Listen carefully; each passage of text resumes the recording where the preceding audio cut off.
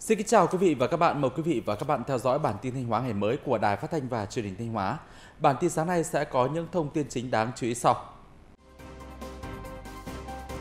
Trong năm 2019, tỉnh Thanh Hóa không để xảy ra dịch lớn trên người. Ngành Bảo hiểm xã hội tỉnh Thanh Hóa tăng cường các giải pháp xử lý nợ động bảo hiểm xã hội, bảo hiểm y tế. Tăng cường xử lý xe ô tô vi phạm kích thước thành thùng ở vùng nguyên liệu mía Thạch Thành. Theo nghị quyết số 94 năm 2019 của Quốc hội khóa 14 về khoanh nợ tiền thuế, xóa nợ tiền phạt tiền chậm nộp đối với người nộp thuế không còn khả năng nộp ngân sách nhà nước, người nộp thuế được xóa nợ tiền phạt tiền chậm nộp còn nợ trước ngày 1 tháng 7 năm 2020 phải đáp ứng điều kiện sau đây. Người nộp thuế là người đã chết hoặc bị tòa án tuyên bố đã chết, mất tích hoặc mất năng lực hành vi dân sự. Người nộp thuế thực hiện thủ tục giải thể phải có quyết định giải thể hoặc thông báo của cơ quan đăng ký kinh doanh về việc người nộp thuế đang thực hiện thủ tục giải thể trên hệ thống thông tin quốc gia về đăng ký doanh nghiệp. Người nộp thuế đã có đơn yêu cầu hoặc bị người có quyền nghĩa vụ liên quan nộp đơn yêu cầu mở thủ tục phá sản. Nghị quyết 94 có hiệu lực thi hành từ ngày 1 tháng 7 năm 2020 và được tổ chức thực hiện trong 3 năm kể từ ngày có hiệu lực thi hành. Theo thống kê của Tổ chức Nghiên cứu Thị trường hàng đầu thế giới BMI Research, ngành sản xuất dược phẩm trong nước chỉ đáp ứng được khoảng 52,5% nhu cầu, số còn lại phải thông qua nhập khẩu. Việt Nam có khoảng 180 doanh nghiệp sản xuất dược phẩm và 224 cơ sở sản xuất nhà máy trong nước đạt tiêu chuẩn GMP, thực hành tốt sản xuất thuốc. Các công ty dược trong nước chủ yếu sản xuất dạng bào chế đơn giản, thực phẩm chức năng. Về thị phần phân phối thuốc, hiện nay phân phối qua đấu thầu thuốc bán cho bệnh viện, kênh ETC đang chiếm khoảng 70% thị trường thuốc, chỉ khoảng 30% còn lại là dành cho các nhà thuốc bán lẻ, kênh OTC, trong khi cả nước có khoảng 57.000 nhà thuốc và quầy thuốc. Dự báo từ hãng nghiên cứu thị trường IBM về độ lớn thị trường dược phẩm nước ta sẽ đạt 7,7 tỷ đô la vào năm 2021 và lên đến 16,1 tỷ đô la năm 2026. Bên cạnh đó, nhiều doanh nghiệp sản xuất dược lớn đang tiến hành đầu tư nâng cấp nhà máy, hứa hẹn sẽ tạo những bước phát triển mới cho sản phẩm dược trong nước, nâng cao khả năng cạnh tranh các sản phẩm nhập khẩu. Với kiến thức kinh nghiệm tích lũy được trong quá trình nuôi chim bồ câu Pháp, chị Phạm Thị Chiến ở xã Thạch Lập, huyện Ngọc Lặc đã thành lập hợp tác xã bồ câu Ngọc Bích, chuyển giao kỹ thuật, con giống và tiêu thụ sản phẩm, giúp các thành viên trong hợp tác xã có thêm việc làm, tăng thu nhập. Chỉ với 300 đôi chim giống bồ câu Pháp, nhưng mỗi tháng cho lợi nhuận tới trên 50 triệu đồng, cao hơn nhiều lần so với những mô hình nuôi chim bồ câu Pháp khác. Đây chính là kết quả của việc nuôi chim bồ câu theo hình thức nuôi bộ của chị Phạm Thị Chiến, giám đốc hợp tác xã bồ câu Pháp ở xã Thạch Lập, huyện Ngọc Lặc.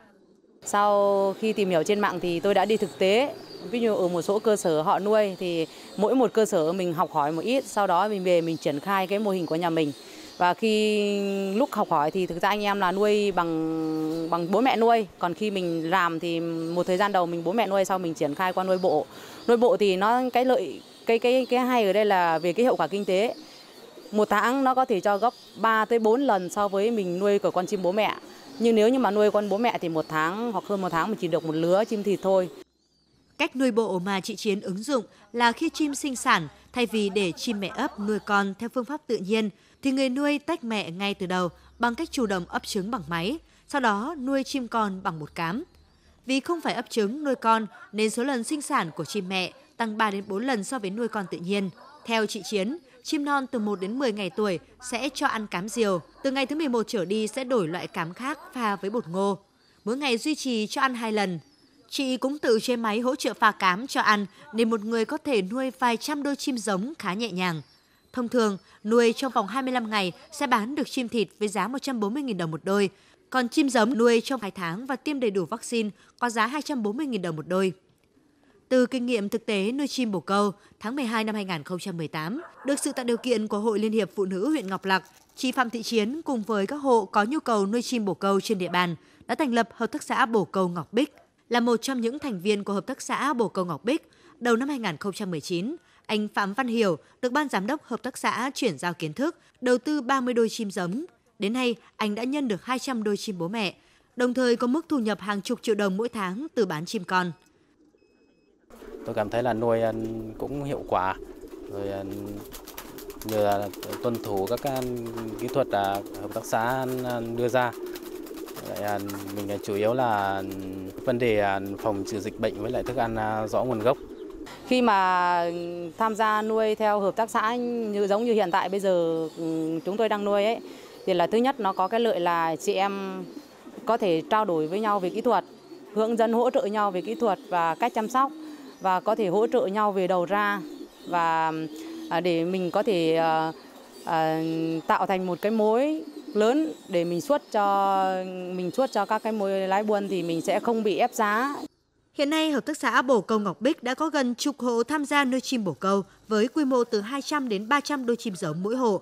Tuy mới phát triển chăn nuôi, nhưng các hộ cũng đều có nguồn thu nhập ổn định hàng chục triệu đồng mỗi tháng. Mô hình Hợp tác xã Bồ Câu Ngọc Bích đã mở ra hướng đi mới, góp phần tạo việc làm và tăng thu nhập cho người dân trên địa bàn.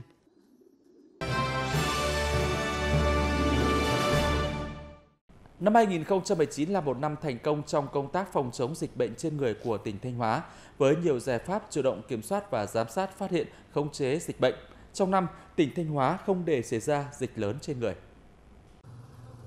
Thành công nổi bật nhất trong năm qua phải kể đến việc khống chế tốt dịch sốt xuất huyết. Tính đến hết tháng 11 năm 2019, trong cả nước, dịch sốt xuất huyết đã khiến hơn 50 người tử vong và gần 250.000 người mắc, tập trung ở thành phố Hà Nội và các tỉnh phía Nam. Trong khi đó, tỉnh Thanh Hóa là nơi có sự giao lưu đi lại thường xuyên với các tỉnh thành này. Một số địa phương của tỉnh vốn có lưu hành mầm bệnh sốt xuất huyết nên nguy cơ bùng phát dịch bệnh là rất cao. Xác định được các yếu tố nguy cơ, các địa phương trọng điểm về sốt xuất huyết nên Trung tâm Kiểm soát Bệnh tật tỉnh đã tăng cường giám sát bệnh nhân, giám sát vector truyền bệnh, chỉ đạo ngành y tế các địa phương triển khai các giải pháp phòng bệnh, chủ động khống chế không để dịch bệnh lây lan. Do đó, năm 2019, tỉnh Thanh Hóa không phát sinh ổ dịch sốt xuất huyết lớn mà chỉ có 2 ổ dịch nhỏ được khống chế kịp thời với 6 ca mắc bệnh. Trung tâm y tế năm nay thì chúng tôi đã tham mưu cho huyện tổ chức các chiến dịch tổng vệ sinh môi trường toàn huyện ở tất cả các tháng lẻ của năm. Đấy, và chúng tôi đã cử 17 cán bộ, mỗi cán bộ của trung tâm y tế phụ trách 2 xã, thường xuyên theo dõi, giám sát, đôn đốc cái việc tổng vệ sinh môi trường, phòng chống dịch, phun hóa chất chủ động cho các cái xã mà được xếp là xã trọng điểm. Năm 2019, Trung tâm Kiểm soát Bệnh tật tỉnh Thanh Hóa đã thực hiện hơn 40 lượt giám sát dịch tễ tại các xã nguy cơ cao bùng phát dịch bệnh, tổ chức giám sát thường xuyên tại Bệnh viện Nhi và Bệnh viện Đa khoa tỉnh. Trong năm, tỷ lệ tiêm chủng vaccine theo chương trình tiêm chủng mở rộng đạt trên 90%. Một số vaccine phòng bệnh mới được triển khai. Ngoài ra, các địa phương đã tổ chức nhiều đợt tiêm bổ sung vaccine sởi, vaccine bạch hầu, uốn ván, góp phần nâng cao hiệu quả phòng bệnh cho nhân dân. Với nhiều giải pháp phòng chống dịch chủ động, năm 2019, tỉnh Thanh Hóa không để xảy ra dịch bệnh lớn đối với người. Hầu hết các bệnh truyền nhiễm có số ca mắc giảm so với năm 2018. Đối với những cái địa phương mà có từ 2 ca bệnh trở lên thì chúng tôi giám sát rất chặt chẽ và theo dõi, báo cáo hàng ngày theo thông tư 54 của Bộ Y tế. Và cùng với đó thì công tác truyền thông đã được đẩy mạnh, đặc biệt là năm nay chúng tôi giám sát trọng điểm tại những huyện hay xảy ra dịch bệnh như là chỗ Thạch Thành, Như Thanh, Thọ Xuân, Tĩnh Gia, Thiệu Hóa, thành phố Thanh Hóa. Trước diễn biến phức tạp của nhiều dịch bệnh truyền nhiễm, sự xuất hiện của một số dịch bệnh mới, trong năm 2020, Trung tâm Kiểm soát Bệnh tật tỉnh sẽ chỉ đạo các địa phương tăng cường công tác giám sát dịch tễ, nâng cao hiệu quả tuyên truyền, chủ động phòng chống dịch bệnh tại cộng đồng. Ngành y tế sẽ tiếp tục nỗ lực nâng cao tỷ lệ và chất lượng tiêm chủng mở rộng, phát triển các loại hình tiêm chủng dịch vụ để người dân tiếp cận với nhiều loại vaccine phòng bệnh. Ngày 16 tháng 12, tại Trường Cao đẳng Y tế Thanh Hóa tổ chức Project Bomb phối hợp với Sở Giáo dục và Đào tạo, Trường Cao đẳng Y tế Thanh Hóa tổ chức tập huấn về giáo dục sức khỏe cho tập huấn viên dự án ITC, dự án y tế học đường dựa vào công nghệ thông tin tại Thanh Hóa, giai đoạn 2018-2020.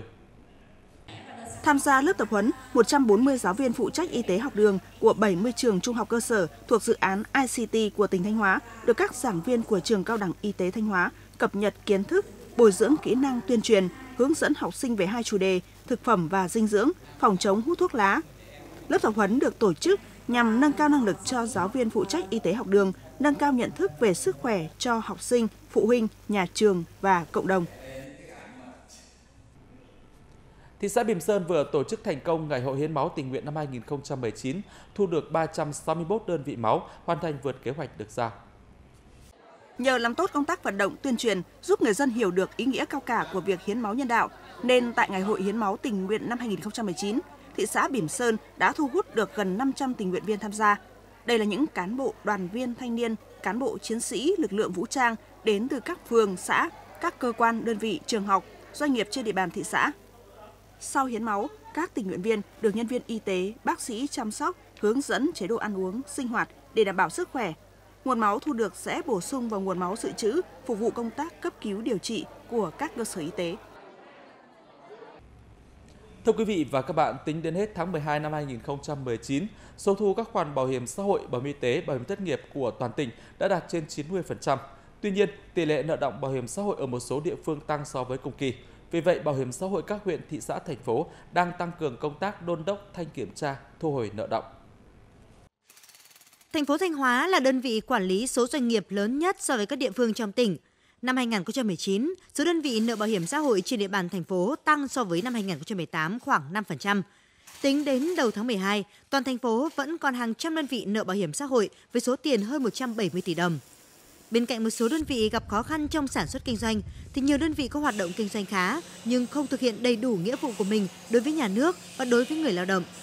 Đơn cử như công ty trách nhiệm hữu hạn Thành Minh có địa chỉ ở khu công nghiệp Tây Bắc Ca, phường Đông Thọ, chuyên sản xuất gia công cơ khí, xử lý và tráng phủ kim loại, sản xuất truyền tải và phân phối điện, tham gia bảo hiểm xã hội, bảo hiểm y tế cho 29 lao động. Theo đại diện công đoàn của doanh nghiệp, đơn vị có tình hình sản xuất tốt, đơn hàng đều. Tuy nhiên, một năm nay, đơn vị không đóng các khoản bảo hiểm xã hội, bảo hiểm y tế cho người lao động theo quy định. Số nợ hiện nay là gần 380 triệu đồng.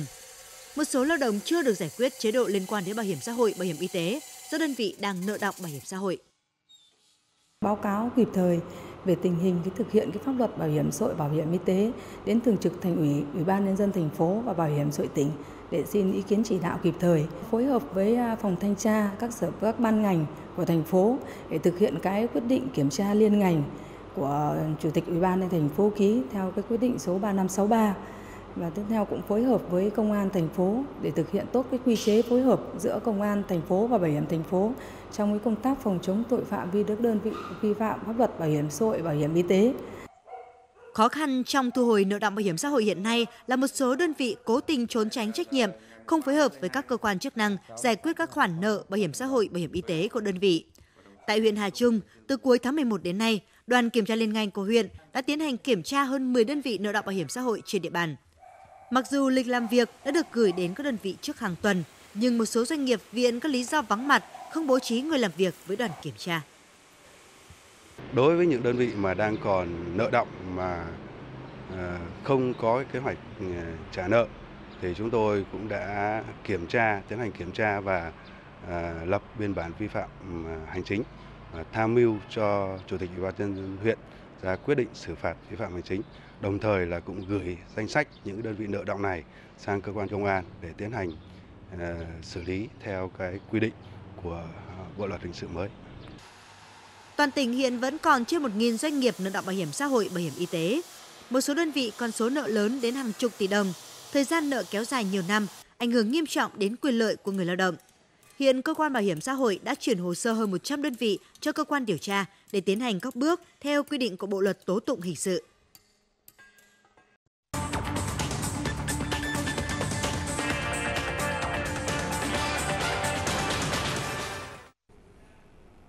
Mời quý vị và các bạn theo dõi mục điểm báo Thanh Hóa ngày mới.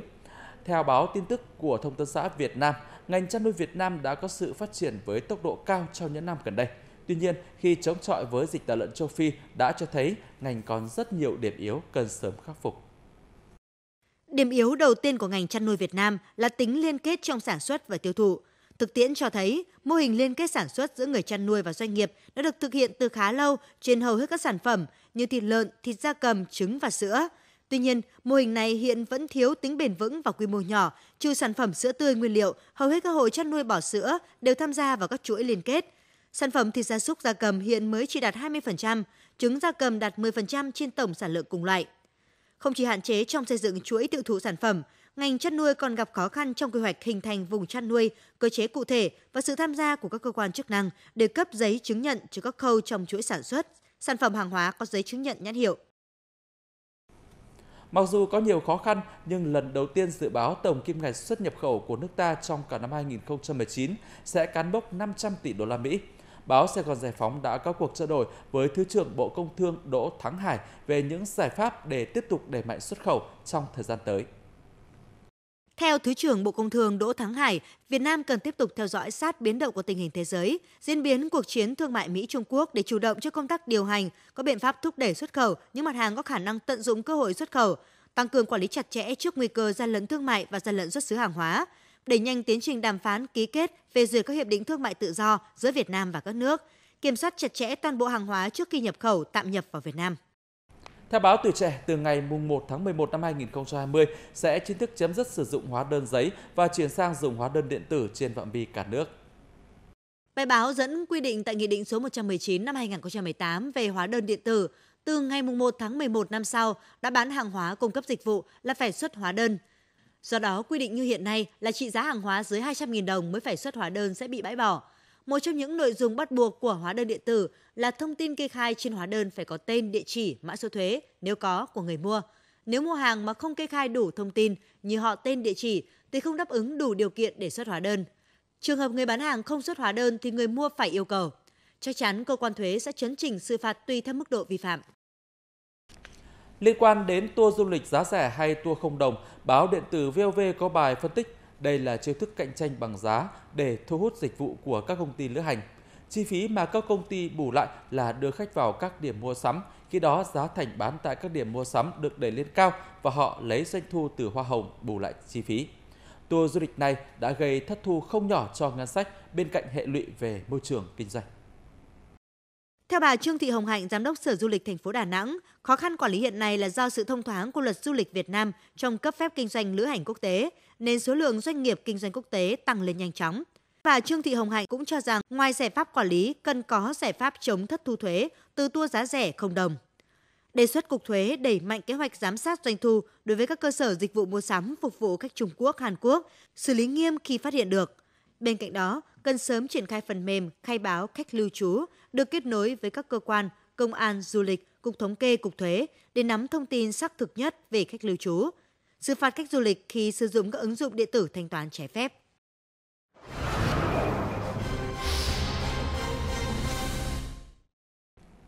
Thưa quý vị và các bạn, từ 8 giờ ngày 17 tháng 12 năm 2019 đến hết ngày 6 tháng 1 năm 2020, Công ty Cổ phần Vận tải Đường sắt Sài Gòn sẽ bán 3.000 vé tàu giảm giá 50% đối với các đoàn tàu SE34, SE78, SE2122, SNT12, SQN12 và FPT12.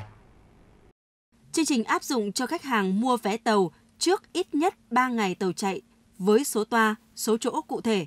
Theo đó, khách hàng sẽ được giảm giá 50% khi mua vé đúng số ghế, số giường đã được quy định giảm giá theo mác tàu và ngày chạy. Loại chỗ áp dụng là ghế ngồi mềm và giường nằm khoang 6 điều hòa của tất cả các cung chặng trên các mác tàu. Vé tàu giảm giá được bán tại các website www.dsvn.vn, vétàu.com.vn, giá rẻ.vétàu.vn, các nhà ga, các điểm bán vé, đại lý bán vé và các kênh bán vé khác hợp tác với ngành đường sắt. Để đảm bảo an toàn vụ ép vùng nguyên liệu mía đường Thạch Thành, hiện Phòng Cảnh sát Giao thông đang huy động lực lượng bố trí các tổ tuần tra kiểm soát, phát hiện xử lý nghiêm trường hợp lái xe tự ý cải tạo thành thùng chở quá chiều cao. Trên 90% số xe vận chuyển mía nguyên liệu cho nhà máy đường Việt Đài đều là xe của cá nhân hoặc của Công ty Cổ phần Mía đường Thanh Hóa đứng ra thuê vận chuyển theo thời vụ. Do đó, việc kiểm soát chất lượng phương tiện vận chuyển và giám sát lái xe tuân thủ quy định về trật tự an toàn giao thông trong quá trình lưu thông chưa được chặt chẽ như một số vùng nguyên liệu khác trên địa bàn tỉnh. Tình trạng xe ô tô cải tạo thành thùng cao, chẳng buộc sơ sài tham gia vận chuyển mía, tiềm ẩn nguy cơ cao mất an toàn giao thông diễn ra phổ biến. Vụ ép năm 2018-2019 trên địa bàn huyện Thạch Thành xảy ra 2 vụ tai nạn chết người liên quan đến xe chở mía. Trước tình trạng trên, thực hiện kế hoạch của Phòng Cảnh sát Giao thông về tăng cường kiểm tra phương tiện vi phạm kích thước, cơi nới thành thùng hàng chở mía nguyên liệu, Từ ngày 3 tháng 12, đội Cảnh sát Giao thông số 6 đã bố trí 2 tổ công tác làm nhiệm vụ tuần tra kiểm soát lưu động trên quốc lộ 27. Trong đó tập trung đoạn qua huyện Thạch Thành nhằm kịp thời phát hiện, ngăn chặn xe ô tô tải cải tạo kích thước thành thùng, chở vượt chiều cao cho phép của xe. Xe thì chở bằng thành thùng thì nó không có lái, mà chở cao quá thì cơ quan chức năng thì lại xử lý qua chiều cao rồi là phạt những 7,5 triệu một xe. Chúng tôi xử lý rất nghiêm những cái trường hợp xe vi phạm, cho nên là cái đó cũng đánh vào ý thức của lái xe, cho nên là cái việc lái xe cũng phải chấp hành thôi để đảm bảo cái an toàn giao thông trên cái tuyến. Sau 2 tuần kiểm tra xử lý, từ ngày 3 tháng 12 đến nay, đội Cảnh sát Giao thông số 6, Phòng Cảnh sát Giao thông Công an Thanh Hóa đã lập biên bản xử phạt 40 trường hợp lái xe vi phạm các lỗi như cải tạo kết cấu của xe, thay đổi kích thước thành thùng hàng, chở quá chiều cao, chiều dài của xe. Bản tin Thanh Hóa ngày mới sáng nay xin được kết thúc tại đây. Cảm ơn quý vị và các bạn đã dành thời gian theo dõi.